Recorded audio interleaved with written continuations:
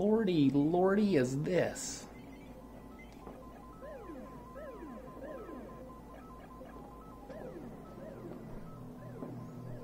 The Legends Ultimate Arcade. Well, I thought I would show you what I've done so far. This is a front end. This front end is called Launch Box. It's my favorite front end. I haven't used a whole bunch, but I've messed around enough to know that this is by far the easiest, I think. I just like it. It's a nice front end. It's in attract mode right now. So what I have so far, just to show you what I've got going on, is there's this PC here. Sorry about the lighting in here. Just don't want a light shining through the monitor there. Anyhow, there's this PC here. I have it connected to the Legends Ultimate Arcade through an HDMI. So the HDMI temporarily is just running up to here, to the far HDMI input. And then I have the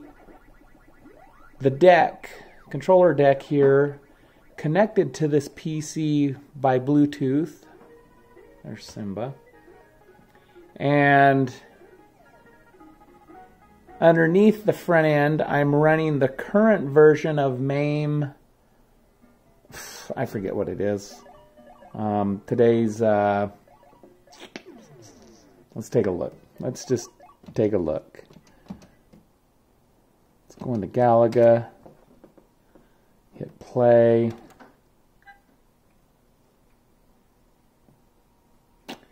Now here, if I hit menu, I have it configured, MAME configured.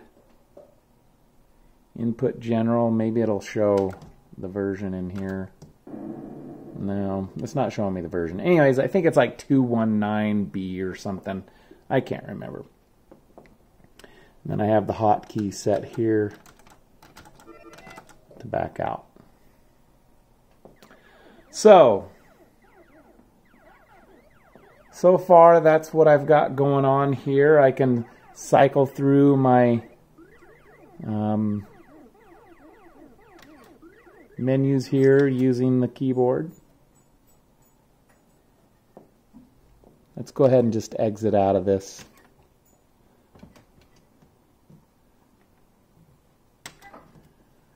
All right, and then the version of MAME that I'm using, where's my mouse, is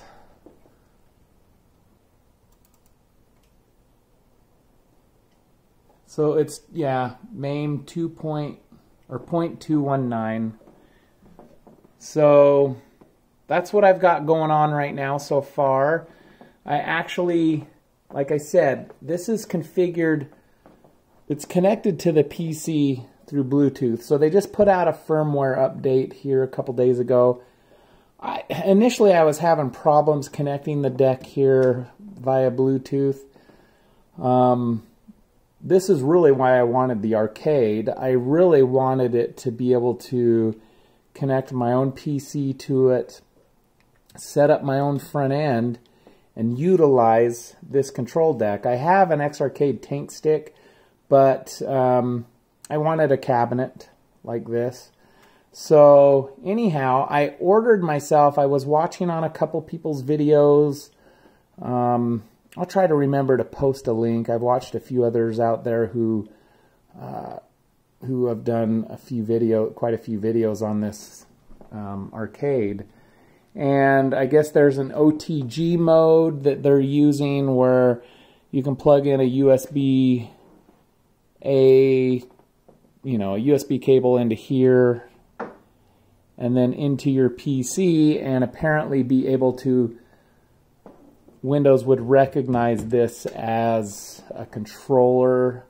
I hadn't seen anyone have it connected to a PC. I had it, or at least, what were they running? I think they had it connected to a Raspberry Pi, and were using it, but I prefer a PC.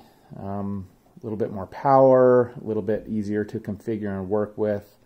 I've tried connecting this to a Raspberry Pi and my NVIDIA Shield, and it's just frustrating and cumbersome. I think I got a little impatient. With this new firmware update, I'm hoping maybe I can go ahead and try the NVIDIA Shield again just to see possibly for the funsies. But as of now, I've got this working. I just barely got it configured. So this is an older PC. This thing is like an AMD X6 or, gosh, what is it? I'm forgetting, but I think it's just a dual core. And then I have my graphics card in it is a NVIDIA 750 Ti, which is fine for what I'm doing. But I do want to get a different computer. But right now, this is the one I have going. And eventually my goal is to, once I make sure this all works and the way I want it to work, then I want to put the PC either down below inside or in the back. Obviously, this is too big to put in the back. But I might, once I know that it works, I might be willing to spend a little bit of extra money and put something in the back where I can get to it and stuff. Also, I want to get rid of this cable here and run it inside. I have pulled off the back, and that shouldn't be a problem. I can connect a, on the inside, you can connect a HDMI splitter and be able to, to do that. So, anyhow, just thought I'd show that really quick. I will probably do a couple videos on how I actually configured this. So I think the hardest part of doing this, I'll just tell you right up front, is I'm not very familiar with MAME and the correct versions of the ROMs that you should have.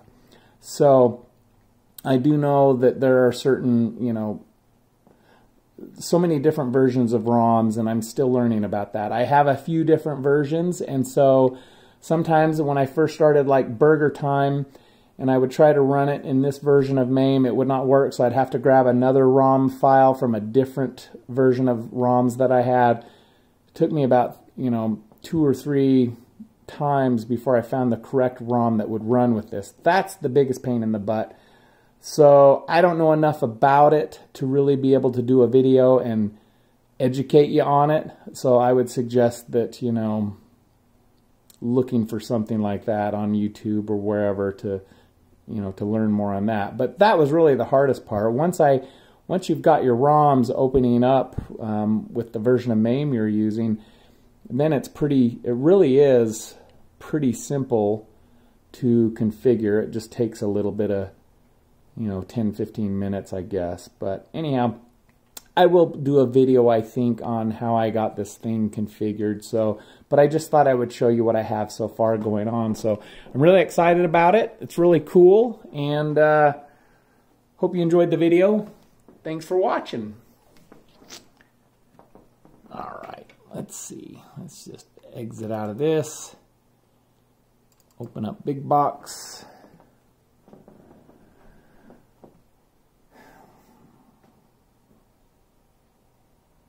I'll let you see what this is all about as it boots up into Big Box. It says initializing Big Box.